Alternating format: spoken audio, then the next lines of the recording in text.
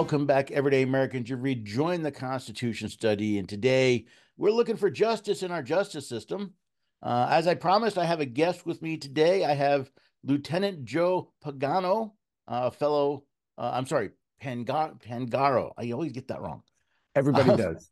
Yeah, a fellow America Out Louder, and I wanted to talk to him. First, I wanted to thank you for joining us here on the Constitution study, but I also wanted to talk to you specifically. He wrote an interesting piece on the Crumbley case and the conviction. So, Joe, welcome to the Constitution study.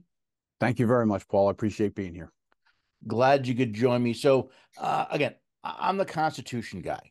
So, when I first saw this case, my first reaction is, wait a second, why are we punishing the parents for the act of the child? And then I got a little more deeper into what was going on. And I guess part of it is maybe you can explain to the audience that may not be that familiar, a little bit about the case, but also about this question of was it vicarious guilt? Yep, sure. Several years ago at the Oxford High School in Michigan, 16-year-old kid, Ethan Crumbley, was having some type of difficulties in school. And he had made some disturbing comments to his parents and maybe to the school people. And they called a meeting between the mother and father, James and Jennifer Crumbley, and the school officials with the young man there. He came to the meeting. They had a discussion. The school said, based on some very, very detailed and scary drawings he was making, that they felt he may be a threat, and they asked the parents to take him home. Well, for whatever reason, the parents couldn't take him home that day. They had work or whatever, and they had to go back. And the school decided to let the boys stay in school that day. Well, the parents left, and a short time later, the kid had a gun in his backpack. He produced that gun, and he killed 4 people, 4 other students in the school, and injured many others. He was arrested. He was captured alive, which is unusual for active shooters. He was captured alive and he was tried. But the interesting part of this and why I wrote about it is the parents were also charged. For the first time, the parents, James and Jennifer Crumbley, were charged with 4 counts of involuntary manslaughter because of the actions of their son. And that is what I found, because it's new. It's a new paradigm of charging parents for the actions of their child, that I think it's something we all need to look at, because it has wide-ranging implications for all of us, for every person that has a child, a grandchild, a guardian of young people. If somebody under 18 does something now, have we now opened that door that you may be charged? You know, you should have known, or you did know that they were involved in things they shouldn't have been, and somebody gets hurt or killed, as in this case. Is that something that's now going to come back to you? Is vicarious liability going to go from a concept and a use in civil matters to now criminal? So if you know that your kid is having a problem and they do something, can you be locked up and tried? Well, these people were convicted, 2 separate juries, 2 trials. Jennifer and James were tried separately, and they were both convicted, and they were both sentenced beyond the maximum. So the maximum was 8 to 10 years, and they got 10 to 15 because of the egregious nature of the attack. And the point I was trying to make and to discuss was that where's this going to lead to? It could lead to things that no one's intending. We're all upset and angry about these shootings, that we feel helpless. We can't do anything about them. But now we're going to charge the parents. And that's really where it came from. Yeah, several points in there that really caught my attention. You're the person with the law enforcement background. As I understand it, involuntary manslaughter means that you, through your actions, although unintentionally, you caused the death of another human being. Is that a fair summary? That's pretty close. Things that you did or didn't do, should have known, or whatever. You didn't plan to kill somebody, but your actions ended up someone died. Right, and that's my understanding of manslaughter and involuntary. It's the same type of thing you would have if somebody were driving recklessly and got into an accident and killed somebody. It's the same type of thing, if I would understand it Well, correctly. I think if we break it down, you have homicide or murder. Right. Homicide is the intentional killing of another human. Murder is the specific targeting of an individual and taking their life. You know, you plan to go kill them. Manslaughter is when you conduct yourself in such a way that someone can end up dead. So in your case, Right. you're talking about vehicular manslaughter.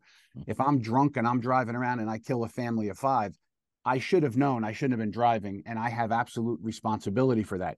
Involuntary is the next step down, where I had no idea that by working on my car in the street up on a jack, that it could slide off the jack and run over and hit kids playing Right. baseball.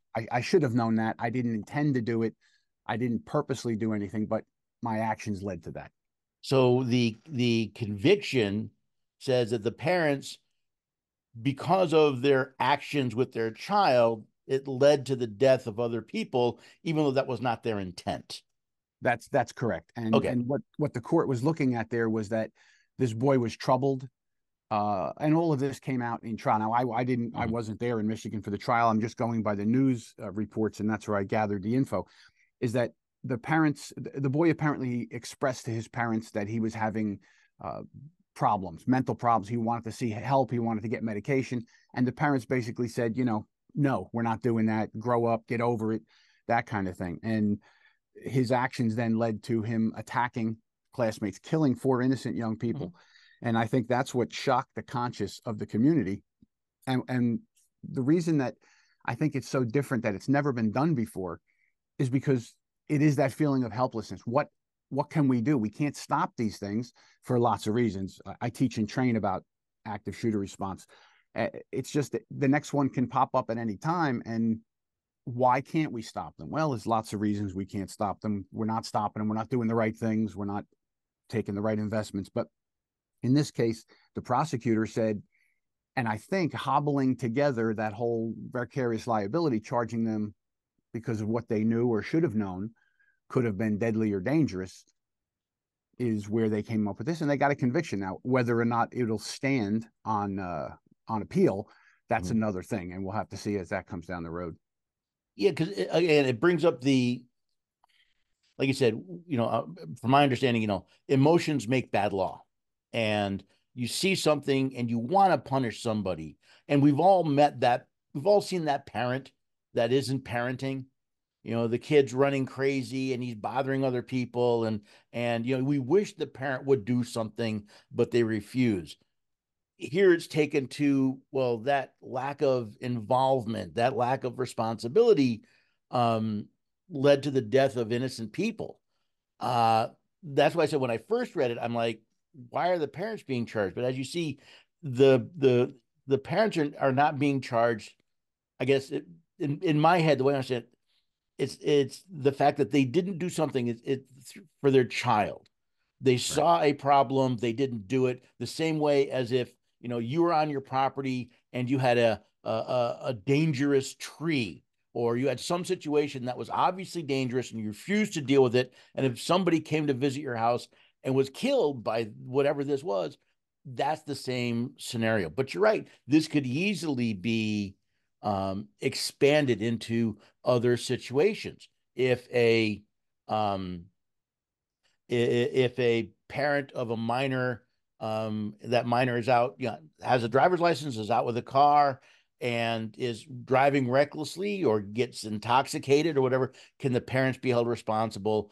Where's that? Apparently, there's no bright dividing line that says here is the limit of your vicarious liability in these situations.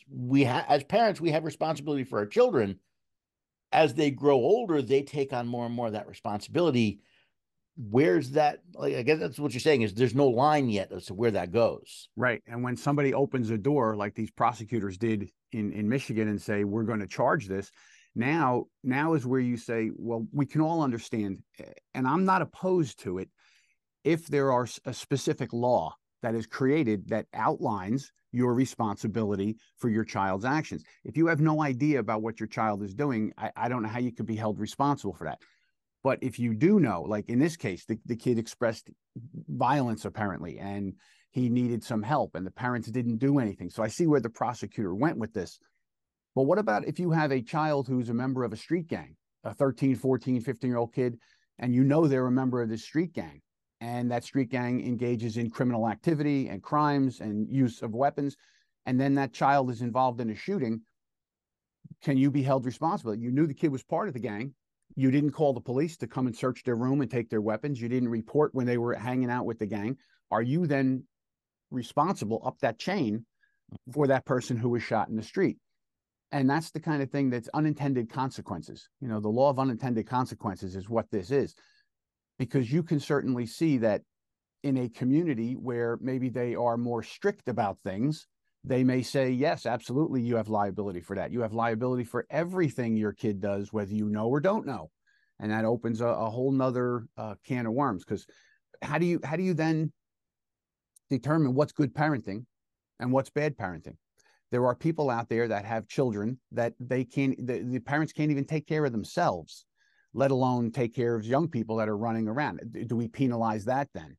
Do we decide who should or shouldn't have children then? You see, I mean, it sounds far afield, but that's how these things gain a life of their own and move on. There's unintended consequences and questions then we must ask. Well, it's the problem from the constitutional point of view is legislation by the courts rather than via a true legislative deliberative process. I think I agree with you in that in this particular case, I do see the link for the vicarious liability. The parents were aware of problems, did nothing about it, and that there's a causal nexus between that and the deaths. But if it's simply because a lawyer came up with this idea and was able to convince a couple of judges that this is the situation, because there's no legislative or deliberative process, you're right, there are no boundaries here. And it's one of the biggest problems I see in our so-called justice system is more often than not, what we're dealing with is the emotional, unique situation that sets the standard.